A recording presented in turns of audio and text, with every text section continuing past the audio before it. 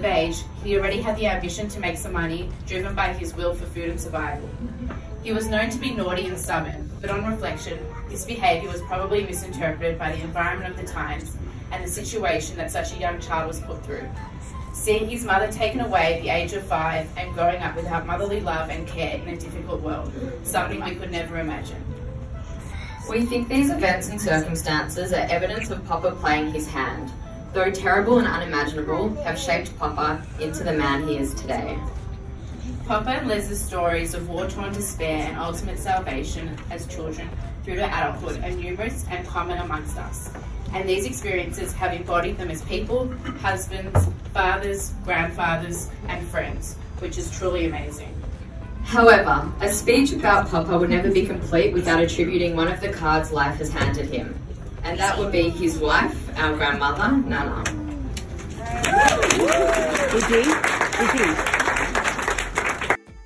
Now, all of us endure hardships, challenges and successes at various levels. But how many of us can honestly and accurately describe our life as one in which our eventual path superseded our most wildest fantasy? While David, Debbie and myself never went through the struggle of survival in the way that Dad has, perhaps the most important lesson we've learned from him is the importance of that struggle, that with hard work anything can be achieved, and that we need to appreciate everything we have and have perspective not to take anything for granted. I remember once when Dad got a new car. It was all fresh and shiny, and he described to me how much he loves getting into that car every morning. When I asked him why, was it the 12 cylinders, the leather seats, the electronic dashboard? He said that the greatest thing about this car is that every day when I get into it, it reminds me of where I came from and where I could never imagine I could get to, and that with hard work, anything is possible. We used to have to wash those cars almost every weekend growing up. We would hand wash them inside and out, dry and vacuum.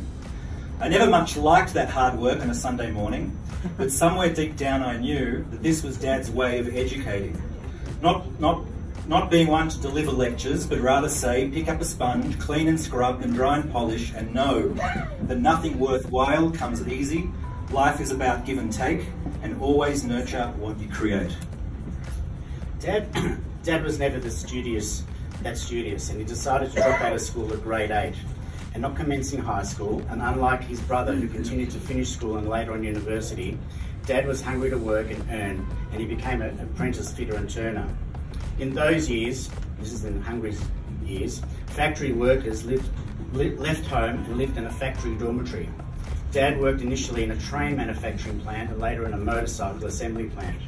Although life had some level of normality, the country was in economic and social upheaval. Home life was not great, and Dad and his brother decided that the world was their oyster, and their journey from Hungary in 1956 as a 17 and a 19-year-old kids led them across Europe to the UK and eventually bound to Australia. And that's a story in itself. When I was thinking about how to sum up Dad's 80 years, what struck me was how incredible life can be for someone who has undergone such massive changes from childhood to adulthood to their later years. In my generation, most of us spend our lives in more or less similar circumstances, usually also within a few kilometre radius of where we were born. But in Dad's generation, realities beyond people's control led them to having to be masters of change, and their journeys can be seen as a series of lessons about how to adapt to incredibly different circumstances.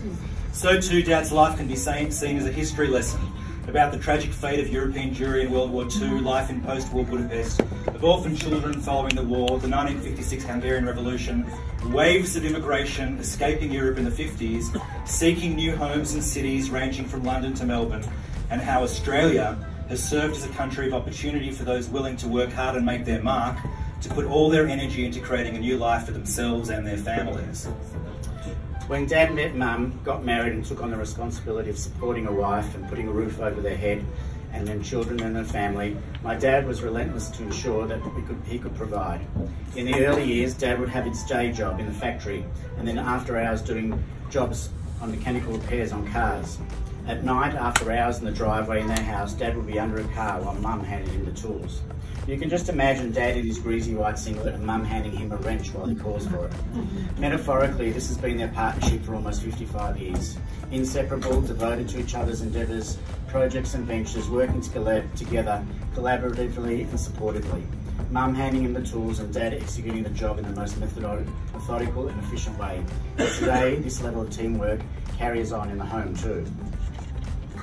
Dad, I can safely say that I speak on behalf of myself, Ellie and Debbie, and our respective families, that for everything you do for us, thank you for everything you do for us, your generosity, your support, your unequivocal love, your patience and tolerance, with all the problems and difficulties and the sugars and trials and tribulations that form part of our life as children and as our current lives as adults. We're always there, you're always there as a protective wall and a strength, a sounding board, a friend and a counsellor, but most important, a father.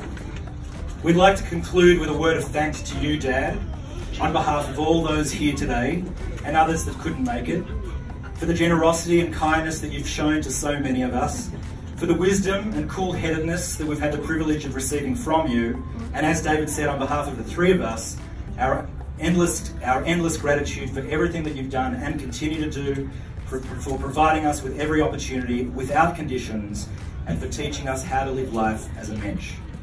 Dad, we love you. May you be healthy and happy and continue to enjoy life, sharing more Simchas, holidays, events and occasions with your children, your grandchildren and extended family. Thank you, Dad, we love you.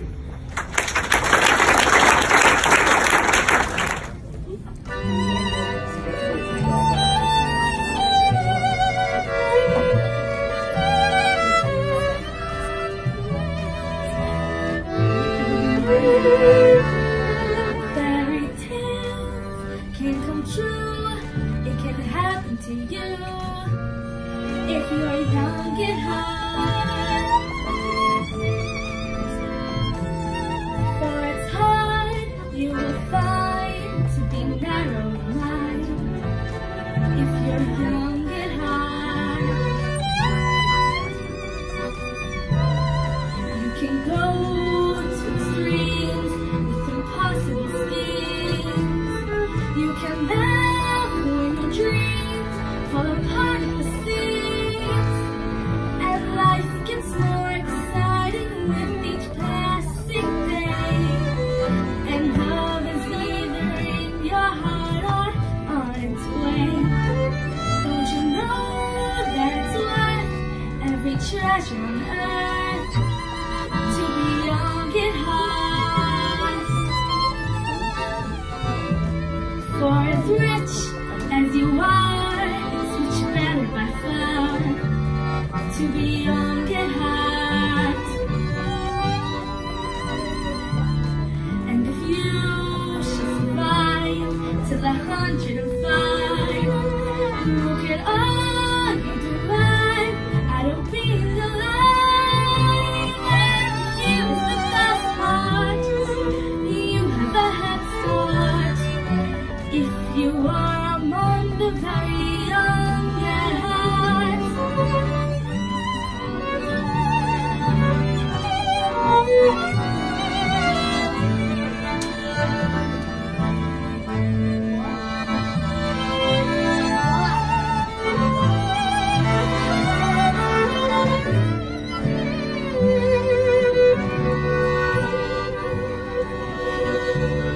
And if you shall survive till 105, look at all you derive out of being alive. And here's the best part, you have a head start if you are among the very young at heart.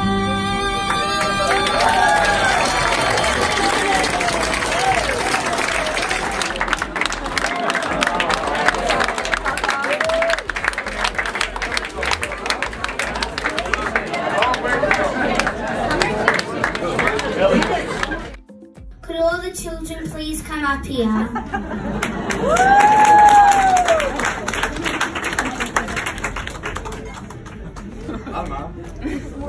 This is Zoe, this is Tully, this is Alma, this is Leo, this is Lily, this is Miller, this is Nina, and this is Jake. And we are going to sing a song for Papa. And happy birthday, Papa. Oh, good.